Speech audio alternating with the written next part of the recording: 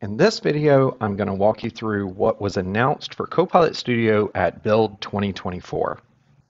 So the first thing I want to do is I want to go over all the different things that were announced. Some of these things came in general availability, some of them are public preview, other things are just announcements about things that are coming that don't have anything today, but just giving you a vision of what is to come.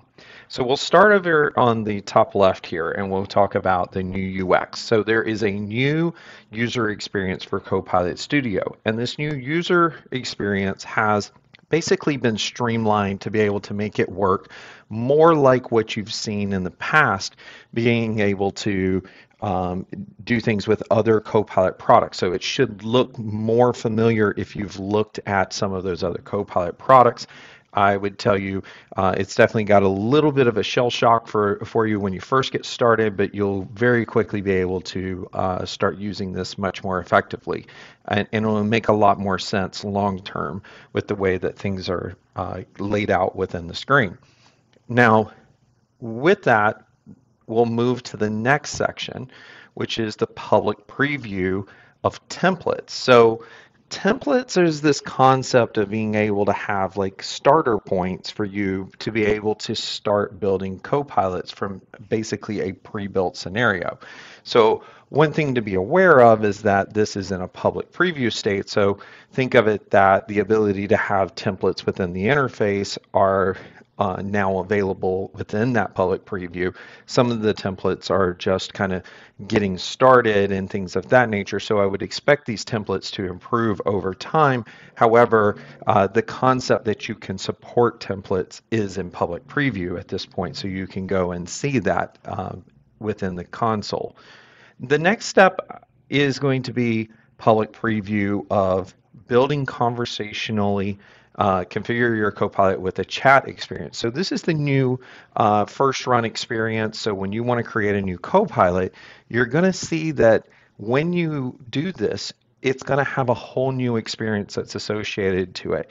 And that new experience is going to mean that it's going to have a conversation with you back and forth in order to be able to allow you to create your Copilot. Now, if you don't like that experience, you can simply hit the create button and it'll skip right over that particular interface. But this is an easy way to help you get started with your basic Copilot right out of the box.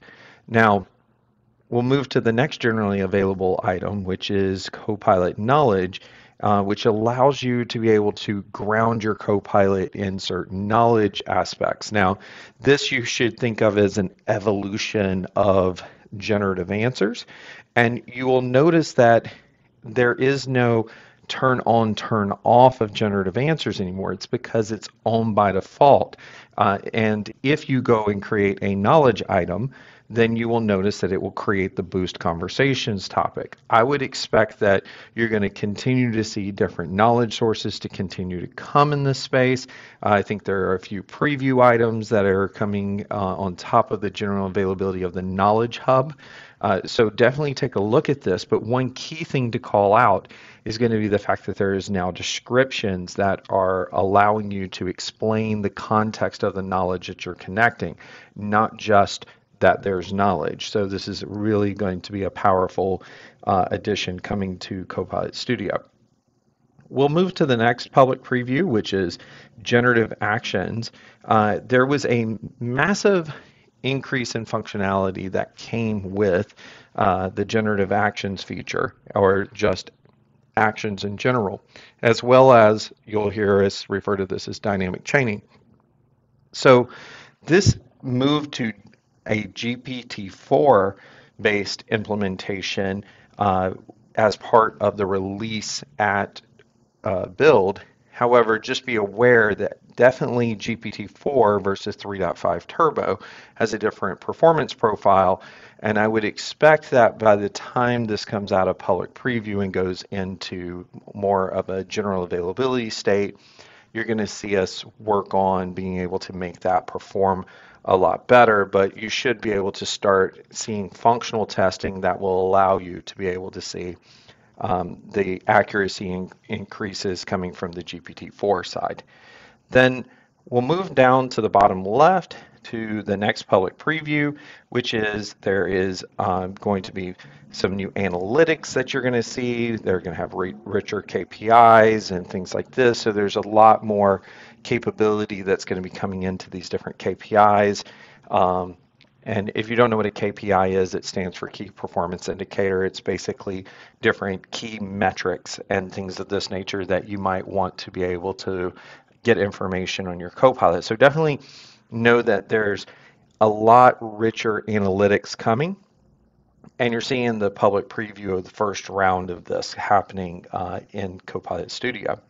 We'll move to the next, which is another general availability announcement. There is a lot of security enhancements that have come in, as well as like changing defaults for admins, having audit logs. These are super powerful new features. So definitely go check these out as well. And then there's three that were set as coming soon.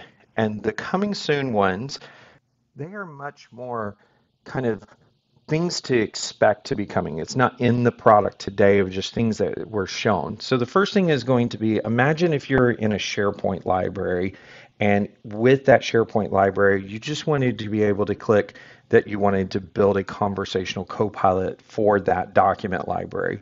And you didn't want to leave SharePoint to do it. You just want to do it right then and there. This is a capability that is looking to come to Copilot Studio because it is really truly Copilot Studio on the back end, but what you're doing is you're going to create this, and then there'll be a button that says go make, customize this in Copilot Studio. So if you wanted to do a little more, you could. Then we get into multimodal support, where you saw, if any of you guys watched any of the demonstrations here, this is where you invite this Copilot to one of your Teams meetings, you share your screen, and then you can ask questions of the Copilot about what you're sharing on the screen. And so it can look at things that aren't just words. It can be like the visuals that are being shared through the Teams meeting. And then we have this last item here, which is going to be image input support. A lot of people think this is file upload. It's not file upload. It's the fact that just like in any other chat, a lot of times when you're communicating, you might want to send an image as a response versus not sending words. And so just think of it that a lot of different canvases, you can upload an image and you can send the image, you can ask a question about what is this and things of that nature. This is what we're talking about when we're talking about this. And so the channel needs to support the ability to send a message with an image. And so this will be one of the things that is super powerful coming into Copilot Studio. So I hope you liked today's video. Know that this was just an overview of what was announced at Build 2024 for Copilot Studio. I'm going to do more videos that go in more depth throughout the week or next coming weeks or so. So if you want to see those, make sure you like and subscribe to my channel. Also, if you want to try Copilot Studio, you can always do that at aka.ms/trycopilotstudio.